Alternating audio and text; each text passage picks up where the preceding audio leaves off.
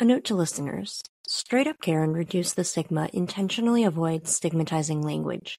However, we do not censor the language of individuals with lived and living experience. We respect their right to use the words they prefer.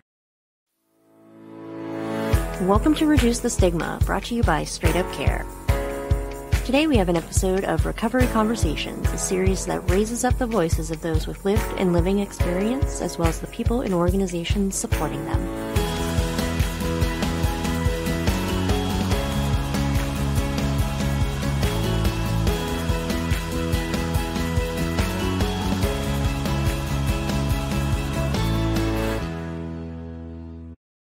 Hello and welcome to Recovery Conversations. I'm Whitney Menarcheck, and with me today is Amory Mowrey. So Amory, tell me, what is it about recovery stigma that brought you to meet with me today, and what can we talk about? What is it that you would like to share? Yeah, thanks so much for having me again. And I just any conversation around recovery and mental health that can help bring awareness to people's lived experiences and to just the topic and bring it out into light is something that I'm always interested in talking about and invested in seeing. So if anytime anybody asks me to come and talk about my lived experience as a person in recovery, or just what that looks like in the world and how we move through the world, I'm always stoked on it. Well, thank you, because that's a big part of being able to bust any stigma and raise awareness is just sharing stories. It's the best way to kind of break down barriers, is to show the person behind the experience. So I appreciate your willingness to go there. So tell me a little bit about, what is that lived experience you've had? Yeah, for sure. So, I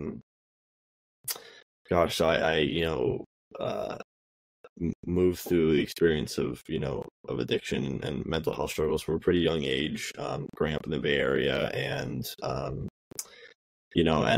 and then having moved through a lot of different forms of institutions, encounters with legal institutions, treatment centers, outpatient, residential, inpatient, psychiatric support, all kinds of different touch points with the system, and a lot of struggling during that time, and then I spent some time in New York and I ended up working with a peer advocate, and that was kind of the missing link for me, was to work with somebody who had lived experience, and alongside a lot of other forms of support, alongside medication, alongside work with a therapist, and alongside good family support, which I was blessed to have, but to have that connection with somebody who really, another young man who really knew what it was like to move through addiction and then move through recovery, that really kind of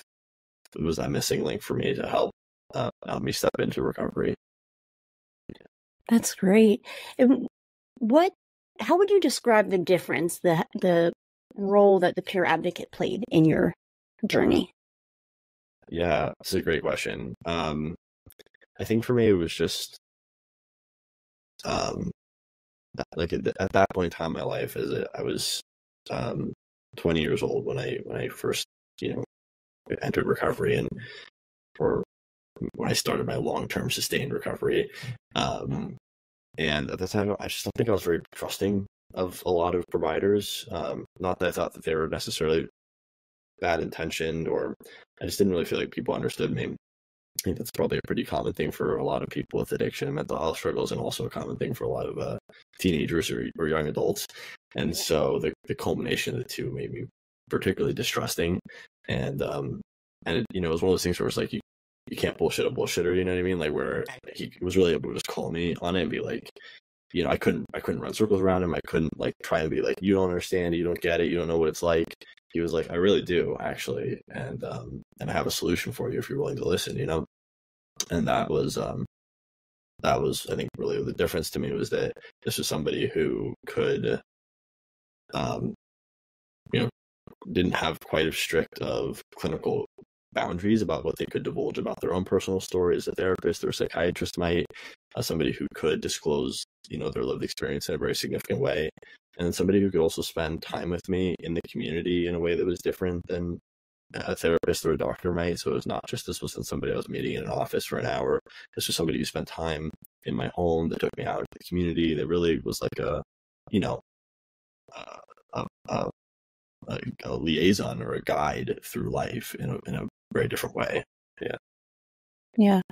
And that's an interesting point, talking about going into the community, because with traditional services, the more professional, with the degreed professionals, it ends at the door, which pros and cons to that, right? I understand privacy and boundaries, but that's then only addressing one part of a person's life when, maybe it's for 15 minutes you're with that provider, but then you have the rest, 23 hours and 45 minutes of your day to get through.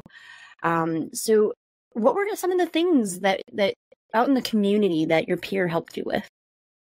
Yeah, I mean, this is really just like how to live life sober, right? So I remember being like, like how do you go through a day sober? And I remember him being like, you just do all the things that you do while you're getting high, but you just don't get high before you do them. You know what I mean? That blew my mind, right? So like going out to a restaurant, right? This is just it. You just eat instead of getting high and then eating. You know what I mean? So it was like really a lot of different aspects. And so we would go out and play some golf, or we would go and he would take me to like poker nights with a bunch of his friends that were in recovery. So he had a good network of people in recovery, and a bunch of young men. That was young men and women, but there was a strong connection of young men there, kind of like a stag style. Maybe just for reference, a stag meeting would be an AA group or a peer support group that's all men. And so, just like a strong community of young men that were in recovery. And so we would do all kinds of things together. Like I said, we'd go to a meeting and then fellowship afterwards. And I'm not a big book thumper. I'm not saying 12 steps are the only way by any means, but that was one aspect of it, right? You go to a meeting, talk about recovery, and then afterwards go on fellowship in a way that was really well connected. So he kind of plugged me in to like, hey, here's a great meeting and here's a great group of guys. And then beyond that too, like, oh, we're all going to go out and, go play around of golf on Sunday. We're having a poker night. We're going to watch the game, watch the fights at our house, or have a potluck dinner, and being like a sober companion or a coach or an advocate through that process, especially in the beginning, as things kind of progressed and I moved through my recovery, that started to separate a little bit, and it was like, okay, he can step back and let me kind of just run my own path. But in the beginning of those first couple months of recovery, when it's so scary and tender and fresh and you don't know how to do anything, you know what I mean? Right. And so raw, having somebody there to navigate that was super important. I can imagine. It makes me think about, I'm not a person with lived experience with substance use. I have my own lived experience with mental health, but I've worked with individuals with substance use, and it always struck me when they would talk about having to redesign their days and what to do with the time that's no longer being spent on obtaining, using, recovering, etc. And I think that's something that a lot of people who don't have that lived experience really overlook and dismiss the impact of, okay, here you are, and yeah, a lot of the things are going to do the same, restaurants, things like that, but it's different. Yep. And it can take my understanding is that it can take a while to adjust to that new normal, so to speak. Yeah, I mean, it's just it's a strange thing to think about. Like, I really didn't know what a day looked like, what like a normal day looked like, right? Like, I had to relearn how to live in a certain way. You know what I mean? Like, all the parts were there. Like, I knew how to go to a restaurant. I knew how to play golf. Right now, you know what I mean? Like, I knew how to do these things sort of individually, but to string them together in a day, how do you actually, like, what does a functional day look like? Like, what are normal eating times? What's a normal sleeping habit? Like, how do you interact with people? All those pieces were sort of there, in a semi-functional way, but to string them together, like, multiple days and weeks and months in a row was foreign. It was a foreign thing. I'd never done that before. Like, I started using pretty seriously as a young teenager, So for all of my, adult life, so to speak, or my young adult life, any time where you'd be learning those things and how to navigate life in that way I never had any experience with that. It was a totally brand new concept to me. Right. It makes me think of also, I've worked in the criminal justice system, and they talk a lot about rehabilitation, but in many ways, it's just habilitation. It's Totally. teaching skills. Yeah. And that's hard. I mean, having to cope with triggers and cravings, and then on top of that, going from almost like 0 to 100 on like adult responsibilities kind of stuff, that's a lot of pressure. Yeah. Yep. Yeah. It's also like just somebody who like I said, I mean, the trust part was such a big thing, like to me, the idea of like somebody asking you to get sober is effectively like asking you to jump out of an airplane without a parachute and just trust them. Like, right? Like this is your entire safety net, the things that have kept you alive and functional, maybe not effective anymore, but at some point in time, it was there that was there for a reason, that use or those ways that we learn how to navigate the pain and suffering in our experience of the world. And so, if somebody's never done that before and they ask you to do it, it's like, I'm not sure if I'm going to live through this, actually. I don't really believe that for a fact that this is going to be okay. But somebody's like, I've done this like 5 times. I've already jumped out of the plane 5 times. And I promise you it'll be okay. And if you can trust the person and come to know them and have some faith in them, that's such a huge, huge, huge part for me. Yeah. And you mentioned that you were also so young whenever you started. And I can't help but think that would be a key part for any teen, any young adult, that you have someone that isn't like this authority figure, because there's just that natural desire to kind of pull away and become an individual of your own. So to have someone who can talk to you in a different way and not be like, you have to do this, or I'm going to mandate something, probably just resonates different too. For sure. Yeah. I mean, autonomy is so important to developing, young adults and anybody remotely authoritative is going to be rebelled against, even if what they're saying makes sense. You know what I mean? That was definitely a big part too, for sure. Yeah. And also somebody who could just kind of call me on my shit when I would do that, in a certain way, a therapist. And again, for better or for worse, my therapists were so valuable to me, and I have so much respect for what they do. And it's just different. It's just different parts of the puzzle, right? But therapists might not be able to call you in the same way, that a peer can. Yeah. Yeah. And what does that do for the person to be called out in that way? Well, for me, it was interesting. The final sort of call out for me was that he was just like, look, man, I can't do this anymore. Like, I can't work with you anymore. Like, I just couldn't get it. I just couldn't get it. He'd been working with me for a couple months, and I was just pushing the boundaries hard, and not like boundaries in terms of, ethics, but boundaries in terms of like really pushing back against him, really testing the waters. Like, can I trust this person? Right? Like, is this person, can they be the support? Right? Really, you tested him. Yeah. Yeah, totally. And eventually he was like, dude, look, I'm just a person. Like, this isn't like, I love you, but I'm not doing this with you. You know what I mean? And the idea of somebody else, of losing somebody important to me again because of my use, and the ability for him to just be like, I'm walking on this. That was a call out, right? Like, that was like his call, being like, I'm calling you out on this, dude. Like, I'm not, this behavior, like, not okay for this relationship, And that was actually, I think, the thing that really kicked me into my first like serious attempt at recovery, because I just was not willing to lose that person again, or a person that was important to me again. And then, and there was plenty of other sort of call outs like that before, where you're just really able to be like, dude, what you're doing just isn't, like, this is not the way, you know what I mean? In a way that was just, I'm not sure exactly what it was, but it was just different than any other provider had been able to really do for me before, to really make me like look at my behavior in a way that, I think probably because it wasn't authoritative, right? Like, I didn't feel like he was attacking me, or like, I didn't feel the need to rebel against the call out. I was just like, damn, dude, like, I'm just hurting this person I care about. That sucks, Wow. That's so interesting and just really moving. That he, a lot of times people don't want to put boundaries. They think that boundaries are like unloving. But here's this person that you respected, that you cared about, who cared about you, and he, by putting a boundary, that's what really clicked for you. You were like, oh shit, no, Yeah. I like sometimes those boundaries are necessary. Oh, this is such a it's like the most important part, I think, when, in the work that I do now, working in the field, and ever since, the hardest part for me has been working with families and trying to help them navigate boundaries for loved ones with this. Because like my family set a boundary when I was that I could not live in their home, and so for some time I was homeless, and then my grandparents took me in, and ultimately them setting that boundary is what got me into treatment for the first time and kind of planted the seed.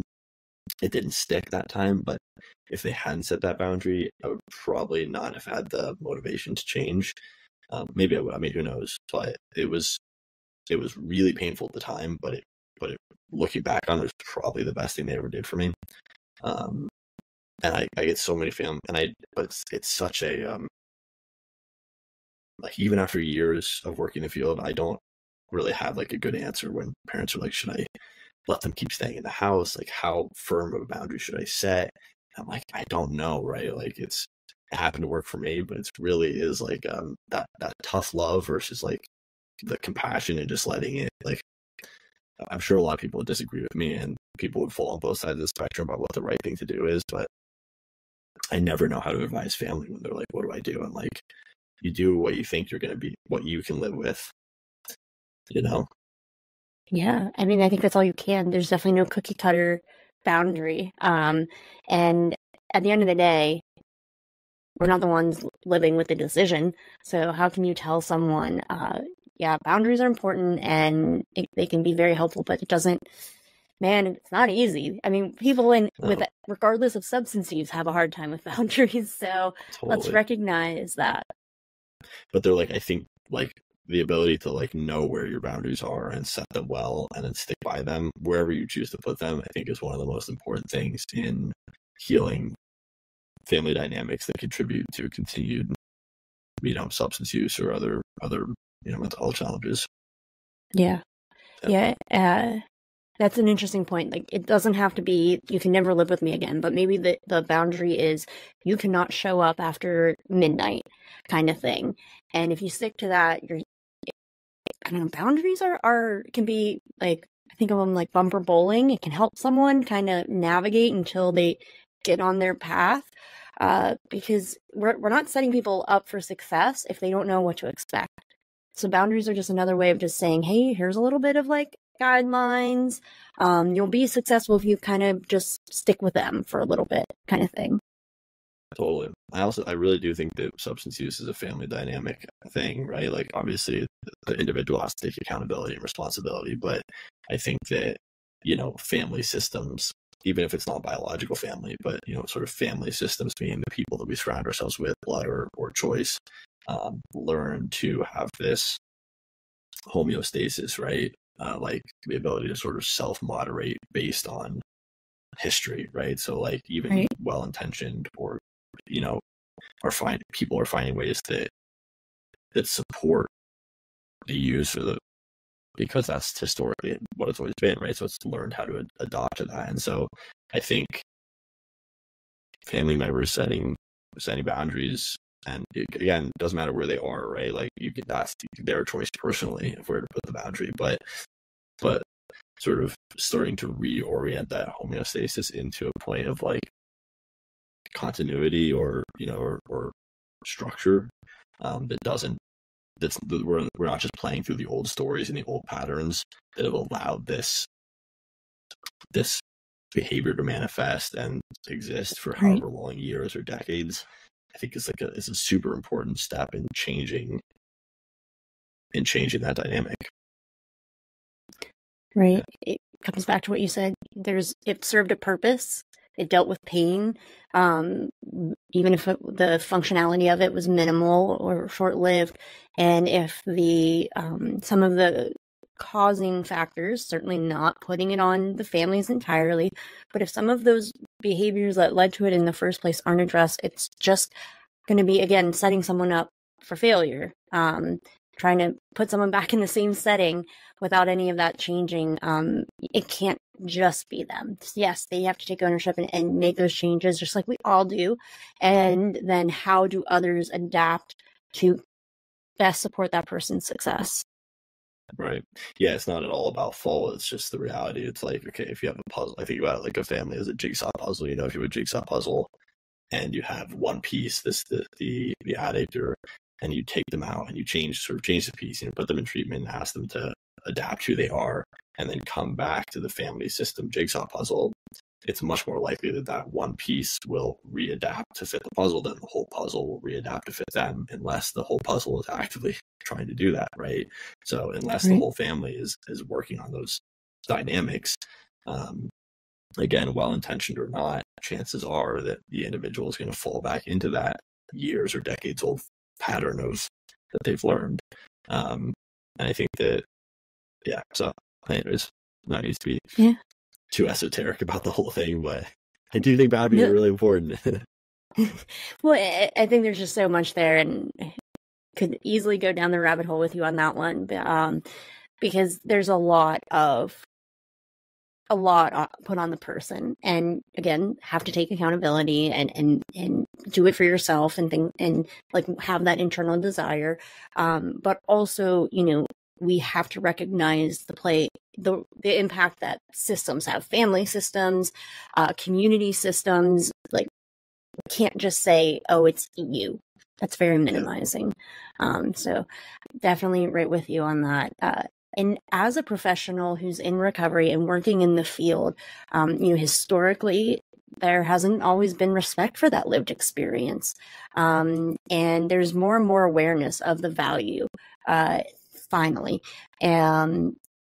What would be, I'm just curious, what would be something that you would want a healthcare professional to know who may not have that lived experience?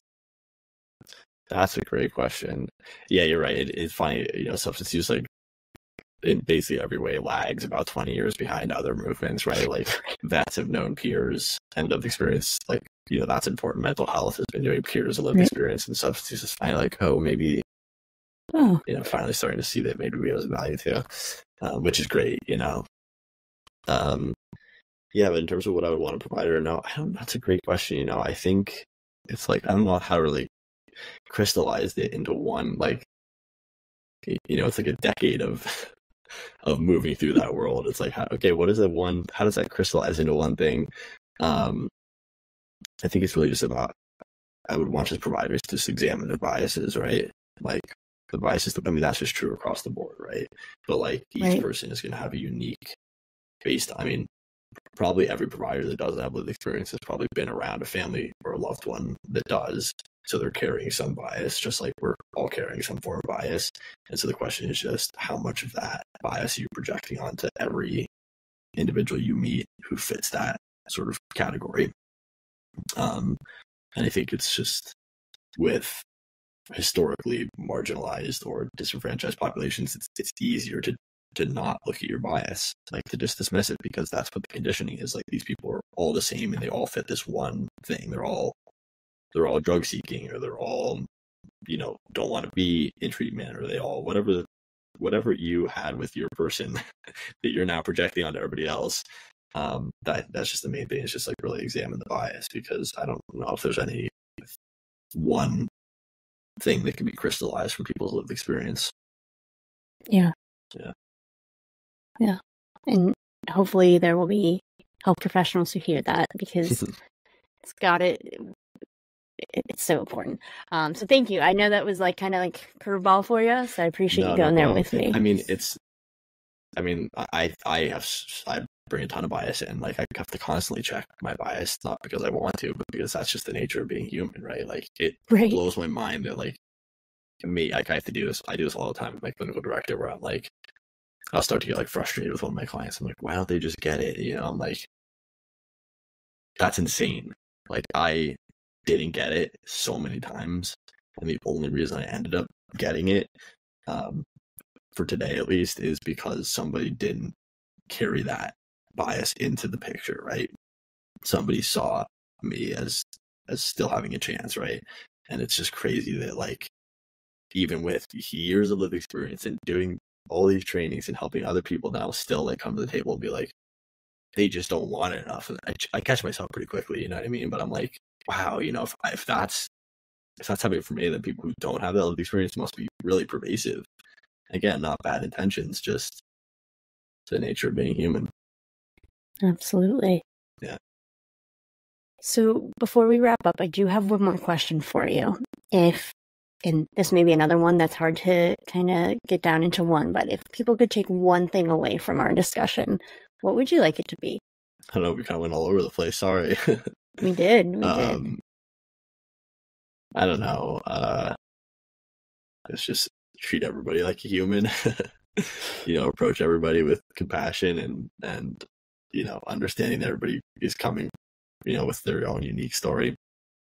As you know, as boilerplate or cliche as that sounds, you know, I think the whole sort of biggest topic of this is stigma, right? Like that's what this your organization is about, is reducing stigma. And I think that's really where, like, we have to sort of fundamentally just start over every time we meet somebody, right? Like, okay, this is a new person, brand new experience, and kind of like the same thing with the providers. Like, what am I bringing into this as the person who's witnessing? You know, and I think that the more that we can kind of start over with that, like, childlike curiosity of who this person is, and you know, all the things that they're bringing to the table, is probably our best shot at giving them their best shot. Yeah, I like that. Yeah. Child curiosity. I think we could benefit from that in like so many ways. Yeah, totally. I mean, that's kind of like a little bit of the Buddhist or the Eastern philosophy of like approaching every situation like it's your first time seeing it. You know, it's like, wow, if this was my first time experiencing this moment, what would it be like? You know, if this is my first time meeting a person, all the curiosity and all the understanding and compassion and none of the bullshit. You know, obviously that's a little bit easier said than done, but sure would be nice, wouldn't it? It would be. And hopefully we can all take that and, at least for the rest of today, apply it and make it a new habit, and then it just becomes routine. That's the hope. Well, thank you so much, Amory. I really enjoyed talking with you, and I'm just excited to hopefully hear about what you're up to moving forward, and please come back anytime so we can keep talking, keep learning. Yeah, thank you so much for having me, and for all the work that you're doing for the community and for you know, for us. So. Thank you. Thank you for listening. If you enjoyed this episode, please join us on our mission to reduce the stigma by liking, sharing, and leaving us a review. You can watch our full episodes on our Amazon Fire and Roku TV channels, as well as at reducethestigma.com. Reduce the Stigma is hosted by me, Whitney Menarcheck, edited by Sarah Elash, and music by Audiosphere. This has been a Straight Up Care production.